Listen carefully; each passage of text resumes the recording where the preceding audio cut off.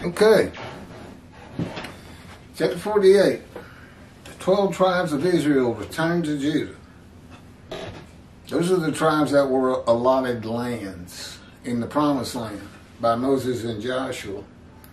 The priestly tribe, the Levites, were not given a land, but there's actually 13 tribes, and they all returned. Ezra makes that clear. The book of Ezra.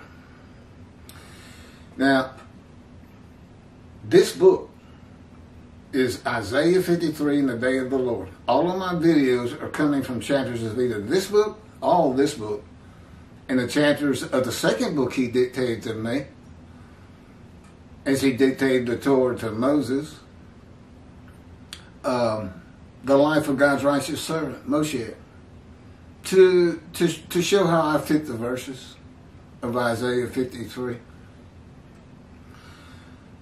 Yeah, I mean, it's not everything in my life. It's really just all the bad things.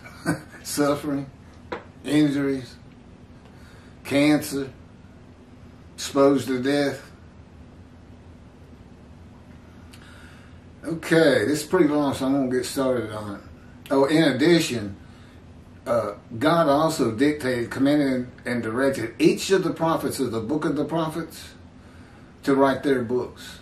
Everything in the Hebrew Bible came directly from God. He had men write it one way or another. Certainly the prophets did, wrote their own books. But probably would have helped with the writings, Ezra, Nehemiah, Chronicles 1, Chronicles 2, everything in there. Really, I had a lot more explanation of what's important about knowing this book and these videos in chapter 47, the one before this, especially the part 2, because it was real short, and so I talked a lot more about what you find in this book and what a man in divine beings is, and how they're just all over the Hebrew Bible. Moses, David, Elijah, all the prophets, men in divine beings. Now you can find out what that's about. This is Isaiah 43, verses 5 and 6. Fear not, for I am with you. I will bring your folk from the east, will gather you out of the west. I will say to the north, give back, and to the south, do not withhold. Bring my sons from afar, my daughters from the end of the earth. This would have been for the exiles as much as anything. This is Isaiah 43, verse 1. But now thus says the Lord, who created you, O Jacob? Who formed you, O Israel? Fear not, for I will redeem you. I have singled you out by name. You are mine.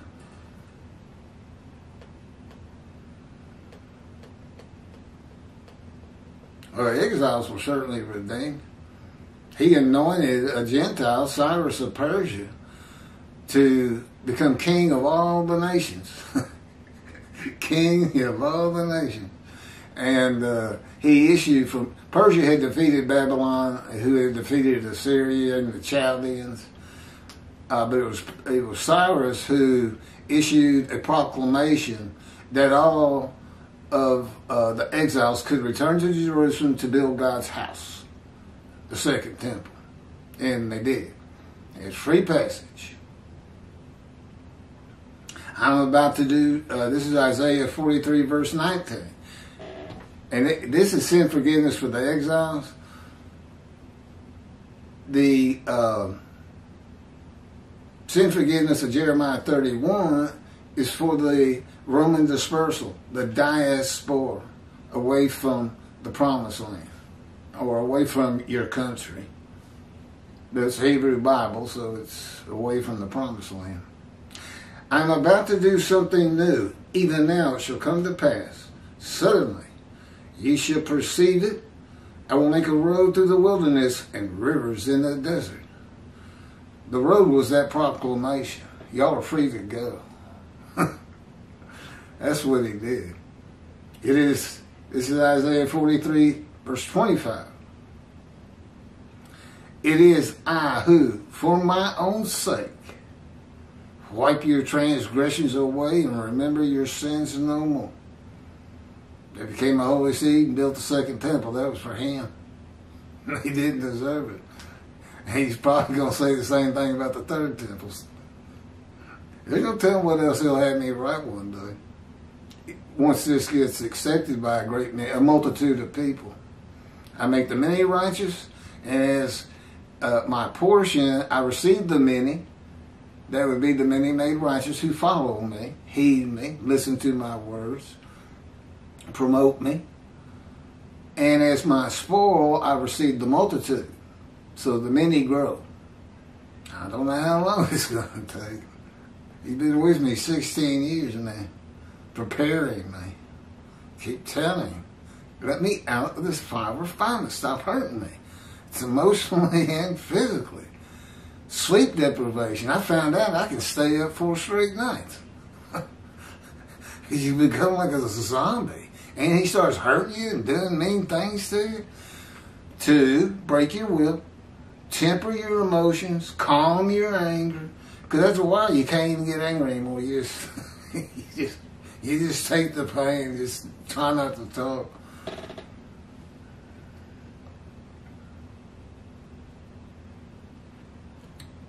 This is 1 Chronicles 5 through 26. This chapter is actually in 3 parts. This is the first section.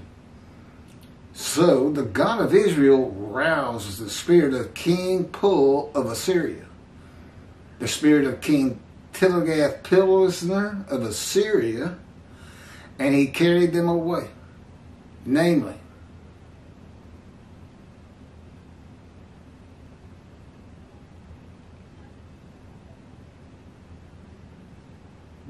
we got 2 kings of Assyria, Pul and Tiglath. Just keep reading, he said. And he carried them away, namely, the Reubenites, the Gadites, and the half-tribe of Manasseh, and brought them to Hala, Habor, Hara, and the river Gozan, to this day. Those are the tribes that they didn't live in the Promised Land. They lived east of the river Jordan, adjacent to it. Apparently there was some nice land right across from the Promised Land. And they got to see it and take it off. Now the northern kingdom's going to get, this is what I'm about to read, defeated and deported, with Gentiles imported to the northern kingdom. And eventually Judah is defeated by Babylon. Assyria defeated the northern kingdom and the tribes I just mentioned.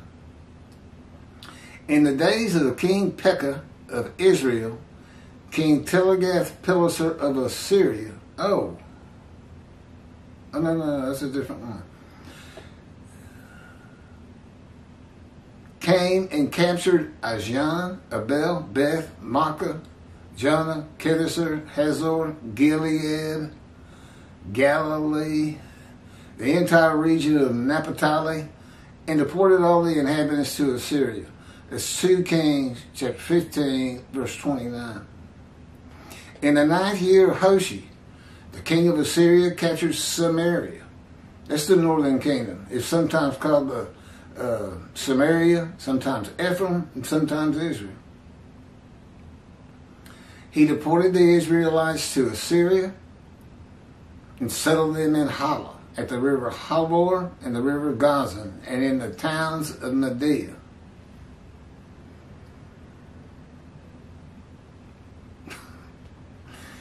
The king of Assyria brought people from Babylon, Kutah, Ava, Hamath, Sepharvaim, and he settled them in the towns of Samaria in place of the Israelites. They took possession of Samaria and dwelt in its towns. 2 Kings chapter 25 verse 1.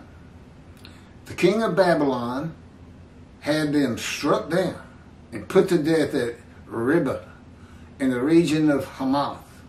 Thus Judah was exiled from its land.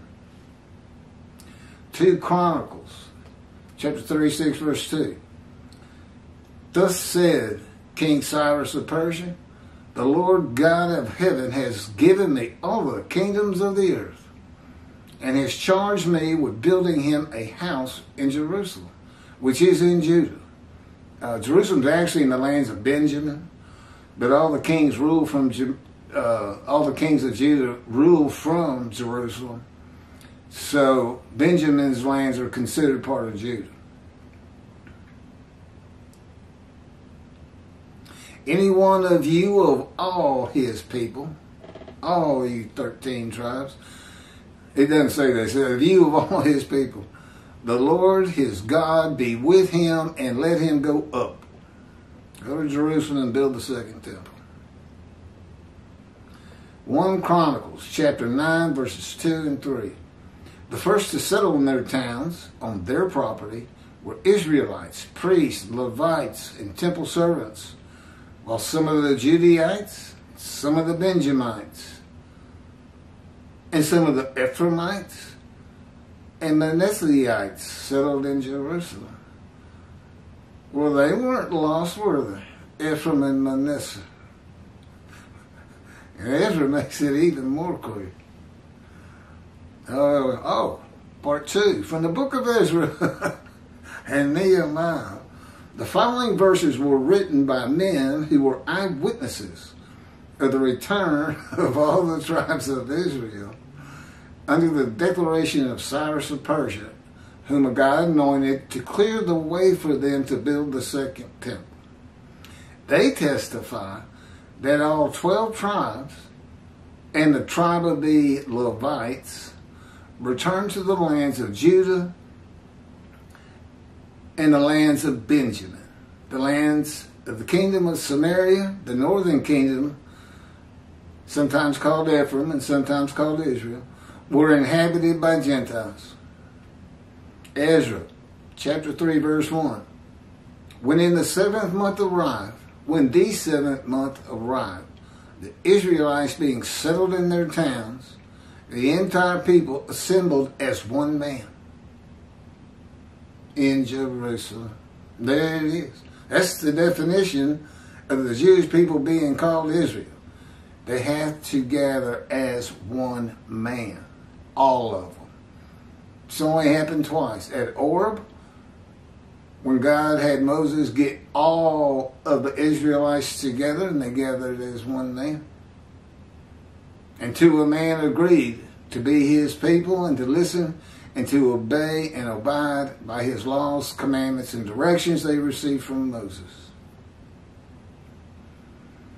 Ezra chapter 2, verse 70. The priests, the Levites, and some of the people, and the singers, gatekeepers, and the temple servants took up residence in their towns, and all Israel in their towns. Well, the people from the northern kingdom couldn't go back there. They was inhabited by Gentiles.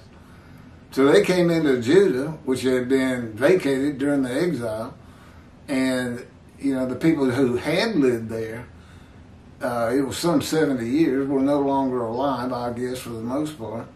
And they just had to establish new residences, new towns for the exiles. Everybody living in the southern kingdom.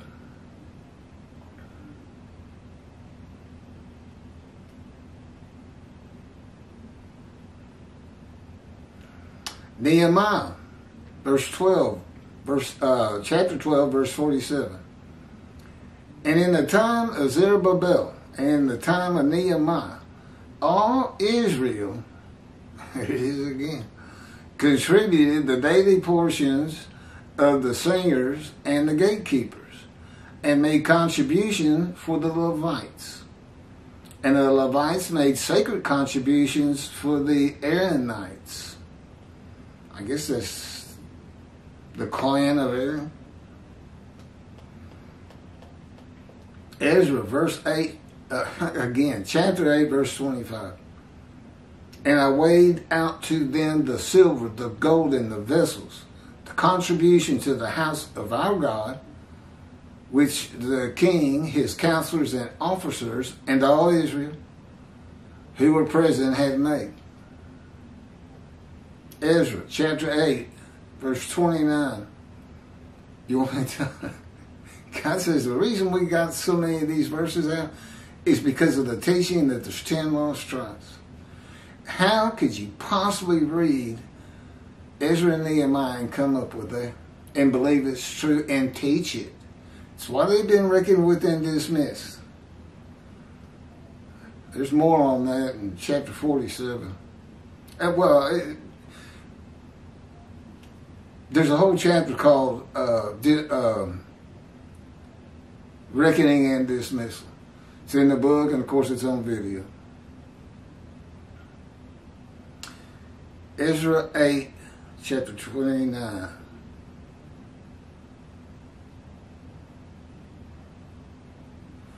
Guard them diligently until such time as you weigh them out in the presence of the officers of the priests and the Levites and the officers of the clans of Israel in Jerusalem in the chambers of the house of the Lord.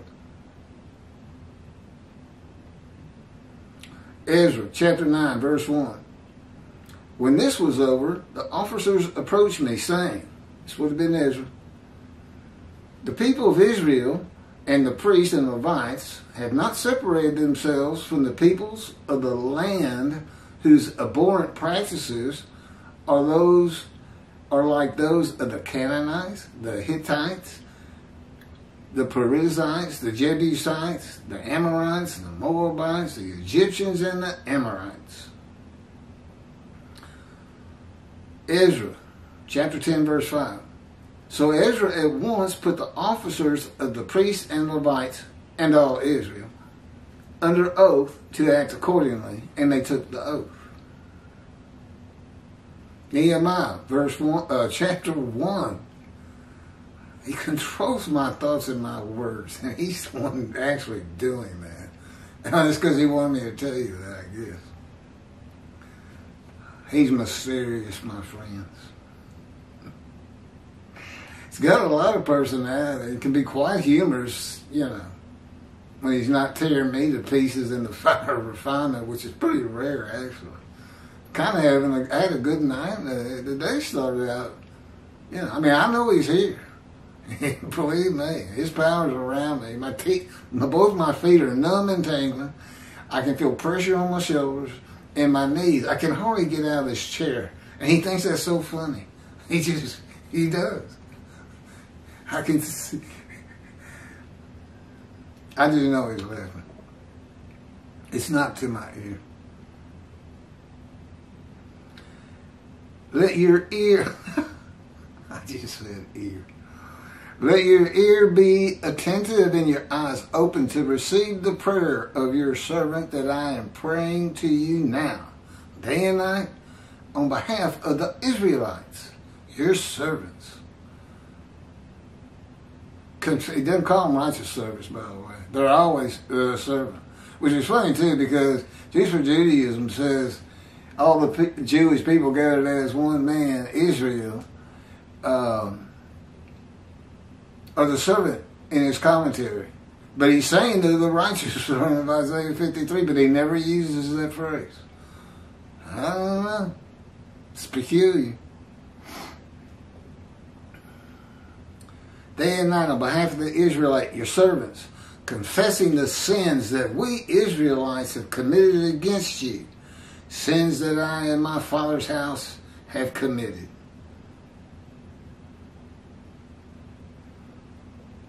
Chapter 2, verse 10.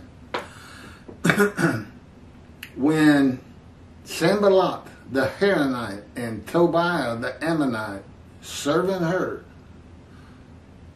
it displeased him greatly that someone had come intent on improving the condition of the Israelites. There would be people from the northern kingdom, Gentiles. Nehemiah chapter 8, verse 17. The whole community that returned from the captivity made booths and dwell in the booths. The Israelites had not done so from the days of Joshua son of Nun to that day. And there was very great rejoicing. Right, part of the high holidays. Nehemiah chapter 8 verses 1 and 2. On the 24th day of this month, the Israelites assembled, fasting in sackcloth and with earth upon them. Those of the stock of Israel separated themselves from all foreigners and stood and confessed their sins and the iniquities of their fathers. Day of Atonement, Yom Kippur beginning. Nehemiah chapter 11 verses 3 and 4. These are the heads of the province who lived in Jerusalem, in the countryside of Judah. The people lived in their towns, each on his own property. Israelites, priests, Levites, temple servants, and the sons of Solomon's servants. While in Jerusalem, some of the Judahites and some of the Benjamites lived. Okay, it's part 3, last part. The tribes of Reuben, Gad, and the half-tribe of Manasseh, and the northern kingdom of Samaria were deported northwest of Babylon, that would have been Iraq, and to the towns of Media, that would have been Iran, and the kingdom of Judah was deported to Babylon. Again, that's Iraq. Jerusalem is within the lands of Benjamin, which lands are considered part of the kingdom of Judah, since that is where the kings of Judah rule from. I'm telling him while I'm reading that, I've already said this. And he said it's good for him to hear it twice. Okay. That's what you say to God. He'll say, Keith. I said, what? Go do this, go do that. Or turn the TV up. And I'll say, okay. Because that's what you do with God. That's what you say all the time. Okay. He doesn't always... Actually, he rarely addresses me by name. If he says something, I know it's for me.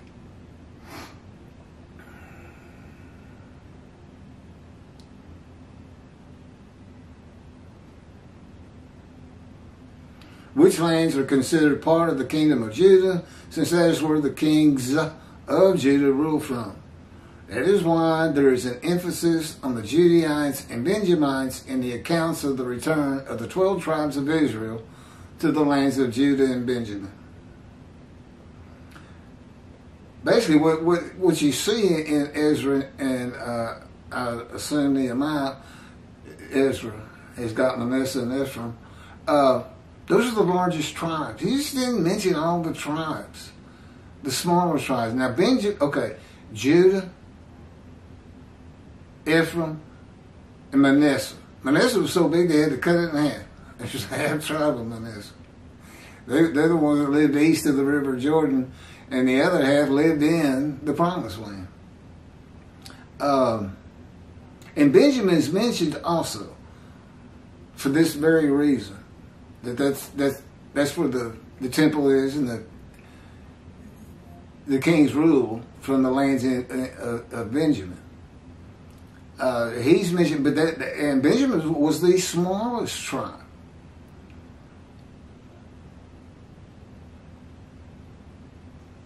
I just keep thinking this is where this 10 tribes aren't in here came from. I don't know how you can read it that way, as you can tell.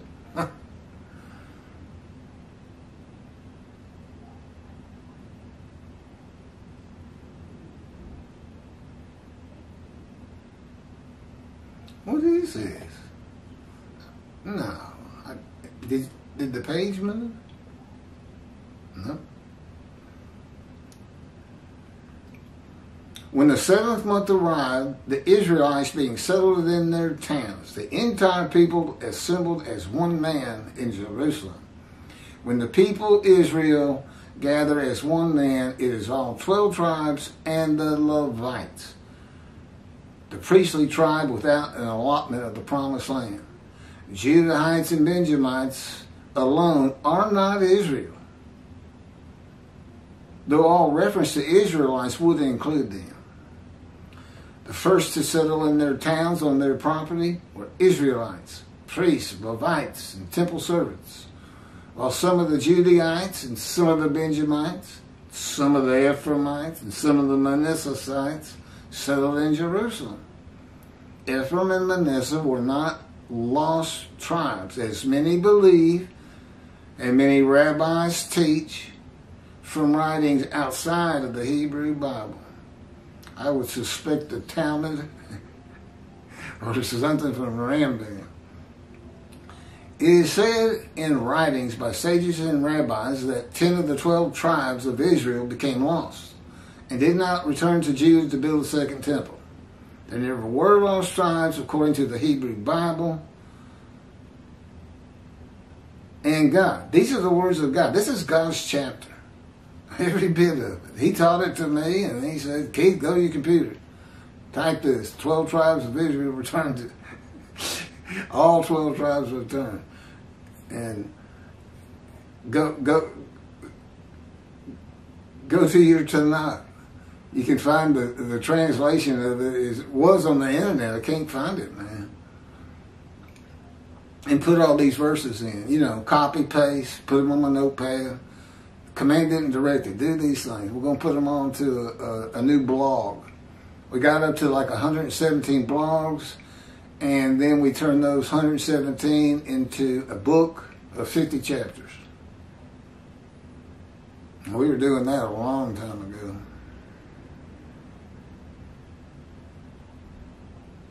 If there were lost tribes, then Isaiah wrote a prophecy of God that was false and was not fulfilled. Isaiah 43, verses 5 and 6. Fear not, for I am with you. I will bring you folk from the east. I will gather you out of the west. I will say to the north, give back. And to the south, do not withhold. Bring my sons from afar and my daughters from the end of the earth. Isaiah's prophecy is to all Assyrian Babylon exiles returning by the words of God. The return of the exiles to the land of Israel, given to Abraham, Isaac, and given to Abraham, Isaac, and Jacob by covenant, and partitioned among the 12 tribes of Israel by Moses and Joshua, is not just the Babylon exiles of Judah and Benjamin. It includes all the tribes that were defeated, deported, and exiled by the Assyrians before them. The Babylon exiles were the last to be deported to the vast lands of Babylonia, which was once Assyria, where all the exiles were, and by this time scattered far and wide throughout Babylonia along many different rivers. The Babylon exiles are all 13 tribes in Assyria, Babylonia. What they ought to be called is the Assyria, Babylon, Persian exiles. Next chapter, chapter 49, there's only 50, so we're getting there. I'm getting there. The final prophet of God. This is God taking a shot at Muhammad. I said, they're going to say I blaspheme him. They claim he's the last prophet of God and messenger. It's etched on their mosque in stone. And it turns out, am the last prophet of God, as far as the Hebrew script, the Hebrew Bible's concerned. And we tell them in this next book, this next chapter. I said, they're going to declare a jihad against me. And that's what, if you see this man who has blasphemed Muhammad, kill him. That's what's going to happen. I don't worry about it. The angel goes before me and God's got my backside.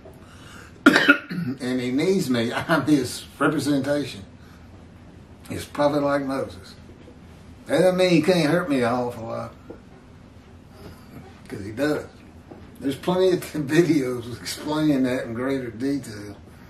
It's horrifying is what it is.